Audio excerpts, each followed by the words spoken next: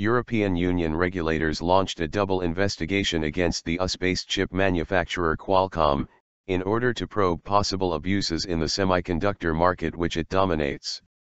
We are launching these investigations because we want to be sure that high-tech suppliers can compete on the merits of their products, Margrethe Vestager, the EU antitrust chief, said in a statement.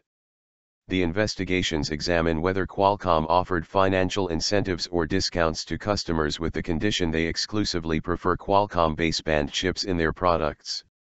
The EU will also investigate whether the chipmaker resorted to practices such as predatory pricing which push the competition out of market with below-cost prices.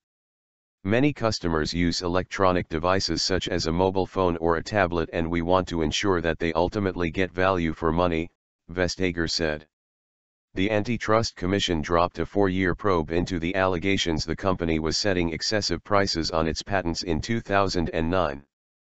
In addition, another complaint against Qualcomm by the wireless chipmaker Icera is still pending. While we were disappointed to hear this, we have been cooperating and will continue to cooperate with the Commission, and we continue to believe that any concerns are without merit, Qualcomm said in a statement.